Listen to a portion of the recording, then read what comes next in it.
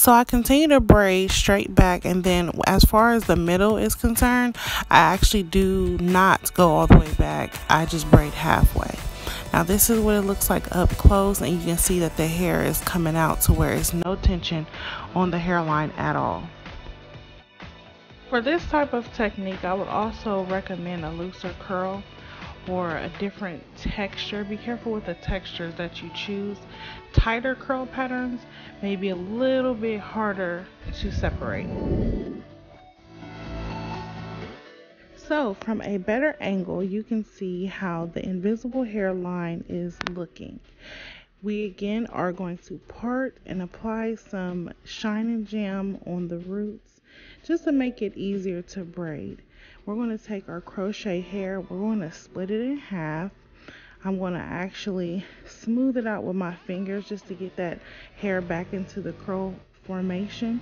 I'm going to place it on my client's head, and again, I'm going to have her help. I want to separate the strands into 3, and I'm going to begin to braid the hair into her natural hair.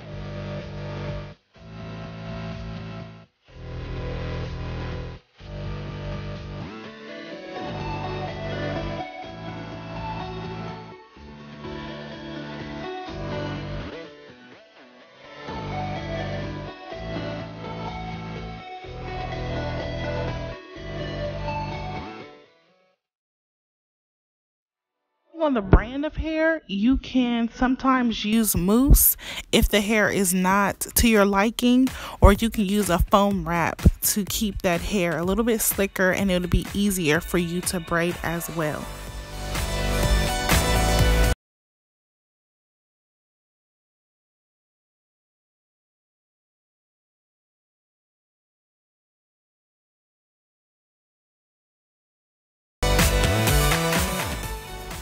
I find this technique extremely helpful.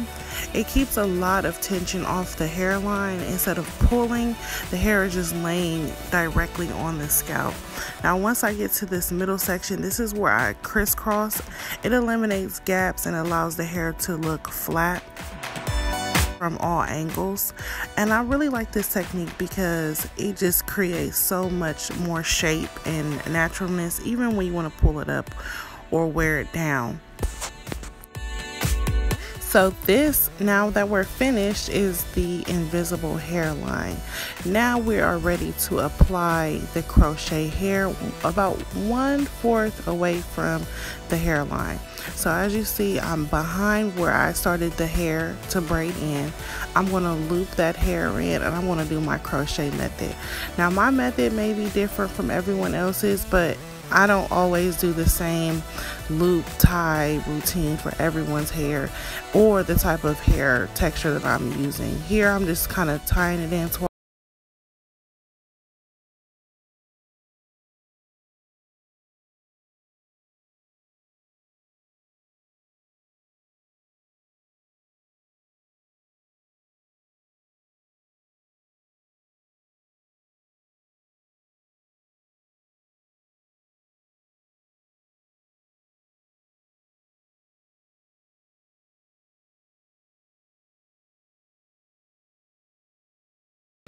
And she can also pull this up, and this is what shows the invisible hairline to where there's no knots and less tension on the scalp, and she can have it as flexible as possible.